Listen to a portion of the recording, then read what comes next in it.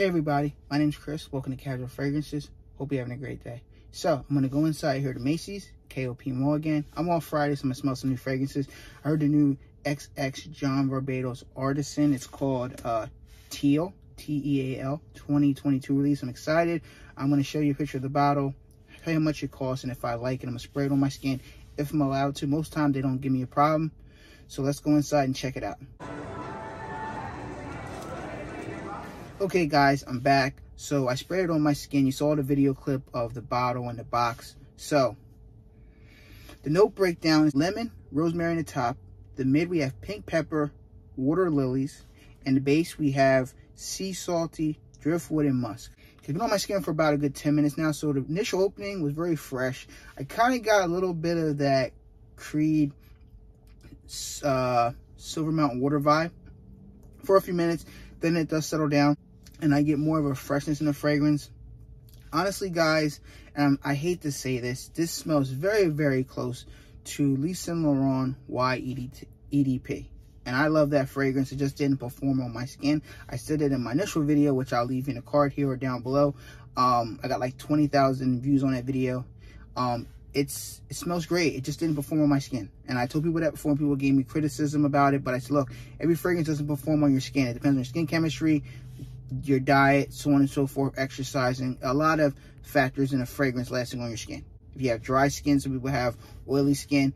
Nevertheless, this smells so close to Yves Saint Laurent EDP. I don't know if you should have both fragrances in your collection. Maybe if the Yves Saint Laurent EDP, maybe your bottle ran out, you want to buy a different bottle design or the same juice.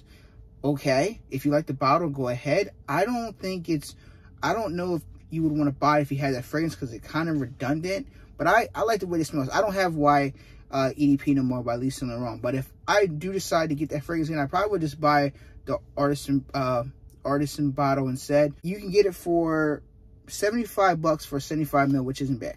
Or you can get 4.2 ounce, 125 ml for $95. So it's under $100. You're paying the same price for EDP anyway, so it's up to you. The bottle presentation is very beautiful in your hand. If you're big about designing bottles, it's definitely worth trying out.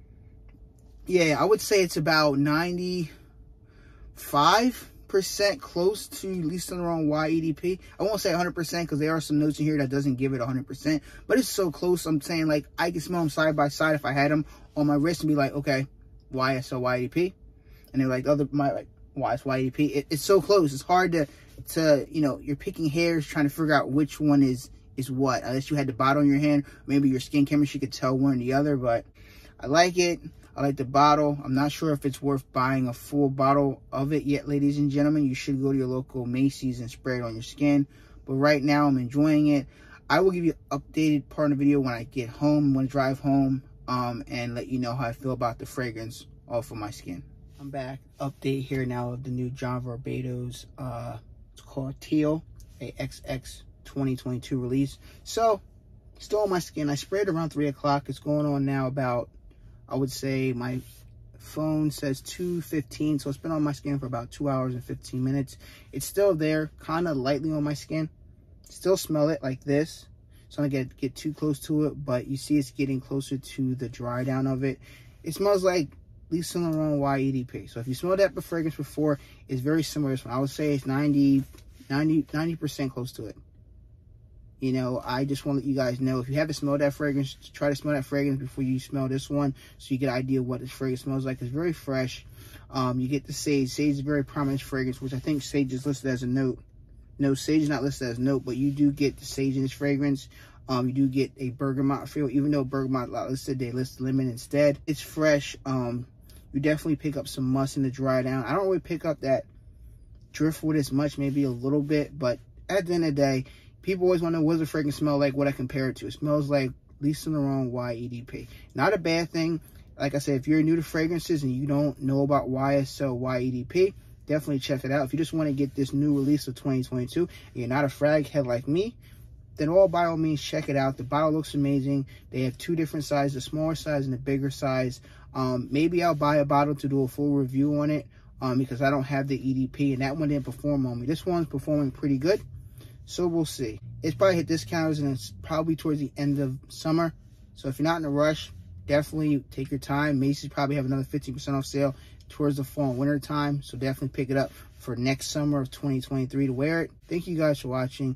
If you guys like my content, make sure you like the video, subscribe to the channel, leave a comment down below. I put out a lot of content on the channel and I don't get as much, I guess, recognition as a lot of other viewers do. Nothing against everybody else, but I've been putting a lot of work in.